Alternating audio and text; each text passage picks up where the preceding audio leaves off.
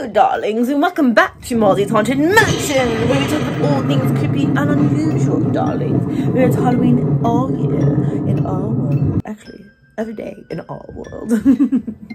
Today, darlings, our topic is going to be about, drumroll please, ElizabethBáthory. Have you heard of her? Well, darlings, she was considered the first vampire. Just like me. Let's talk spooky, shall we, darlings? Dear ElizabethBáthory, darlings, was born in 1560 in Transylvania.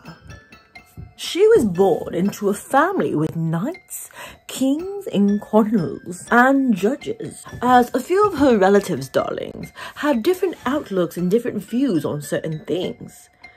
As one of her uncles, darlings, actually sat down and took the time out to teach her Satanism. And then her auntie took the time out and taught her sadomasochism. At the age of 15, darlings, ElizabethBáthory was married to a man named Count Nadi. The interesting couple, darling, moved in and settled in to the Cecil's castle. I hope I'm saying that right.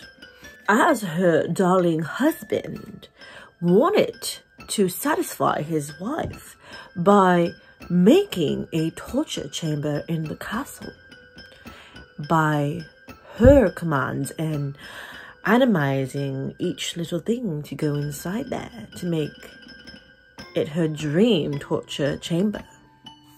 My torture chamber would be like tying them up and then wrapping a cool little cupcake onto a rope and then like settling it down and then picking it back up, like letting it touch their mouth, but not really.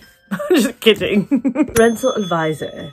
This gets very gruesome and very detailed, so if you don't like anything remotely bloody or insanely crazy things that can be quite on the erotic side, then you must cover your ears. Let's get on to the torturous things she would do for fun.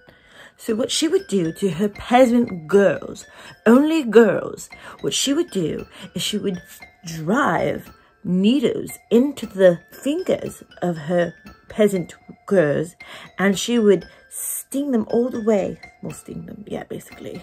She would definitely poke them. And then all of a sudden, she would also tie them up and smear honey all over their bodies for the ants and the bees to feast on them until they become flesh, until they become rotten and, well, not rotten, maybe more like fleshy. Because what she used to do, well, we'll get to that in a moment. And, darlings, her husband, her darling husband, was actually in on this as well. But he actually died in the 1600s. ElizabethBáthory actually became worse after her husband passed away. Soon after her husband passed away, her torturous acts became more like a horror movie, basically. Anyway, darling, with the help of her nurse, her name was Elena Ho, and she also got helped with a witch, a local witch nearby, and her name was Reda Sanstis. I really hope I'm pronouncing these correctly. Forgive me if I'm not. Bathory started abducting girls so she can torture and kill. As witnesses said that Bathory would bite off chunks of her victims. So she would bite off their skin, so chunks of the skin. One poor girl was forced to go into the kitchen and cook her own skin and was forced to eat it in front of Bathory. As sadly, this sounds horrible, but these are things that people said back then that they saw Bathory do to these poor victims. And one of them was that they were stripped down to the core and were forced to get into the most freezing bath ever until they froze to death.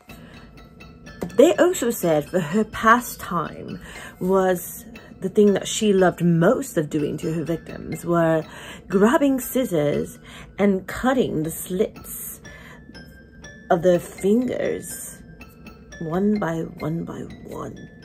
And I think that's crazy. So she would open their fingers and cut between and slit. So yeah, that is pretty gruesome. She was very torturous, very torturous. She would tie their lips together and she would cut off their skin with scissors. So cut off their noses and then cut off their flesh and then whip them, and then whip them with spikes on the whip. And then she would, sorry, this is explicit.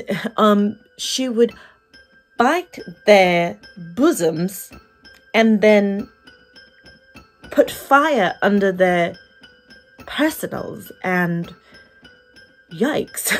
Oh my god, yeah, but that's what she would do. And yeah, a lot of the things that she would do to these girls were very, how do you say, sexual motivation, I believe. As a lot of the people that lived with Báthory claimed that she was a cannibalism, as well as they said that they saw her having sex with the devil himself. So darlings, let's talk about why she would do this to her girl victims, and why does she only have women and girls, well, girls basically, for her servants? Was because what she did, darlings, was she would take the body and drain the young girl's victim's blood out of her body and into a bucket or whatever, or into her tub. And what she would do is she would bathe in it to keep her youth. So that's pretty interesting as well. Like, she thought that bathing in young women's blood would basically freeze her youth. So it would make her skin pure and make her skin beautiful and stay young forever. I mean, I guess they do say that vampires do stay young forever. But, you know, darlings, she did that to her girl servants, and it was just horrible. And I mean, really horrible. I mean, yeah, she's basically like Dracula. As the torturous thing she's done, darlings, gave her the nickname Blood Countess. And they also said back then is that they were like, oh boy, she must be a vampire. So, yes, as she was charged of killing 80 girls, but then somebody snitched on her and said that Báthory had a book of all her victims, the names and how many that she killed in order. So she had a book of them. And so it actually came out to be that she tortured and killed 650 women or girls. This book or diary appeared to be only a legend, but you never know, it could actually be out there somewhere.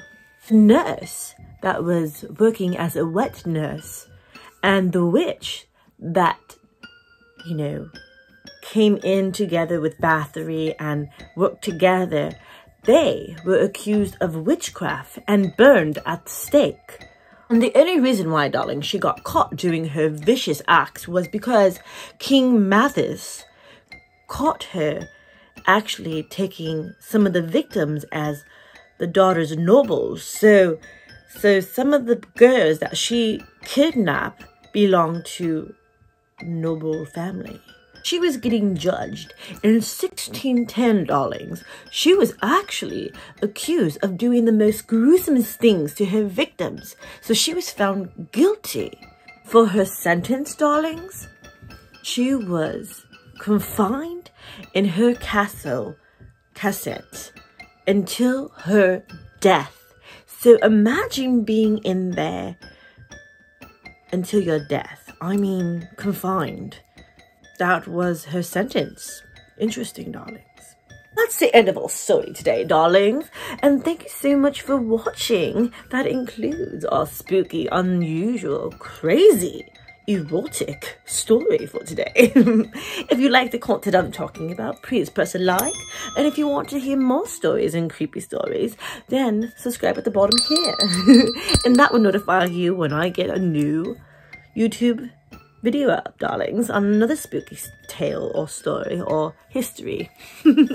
So, darlings, it was really nice talking to you, and I hope you guys are having a wonderful day, darlings, because I know I'm gonna go eat something yummy in the kitchen. I'm quite hungry. Some cupcakes, you know, after my torturous act would be swinging cupcakes in front of people's faces. I think I'm gonna go enjoy myself with some cupcakes. What?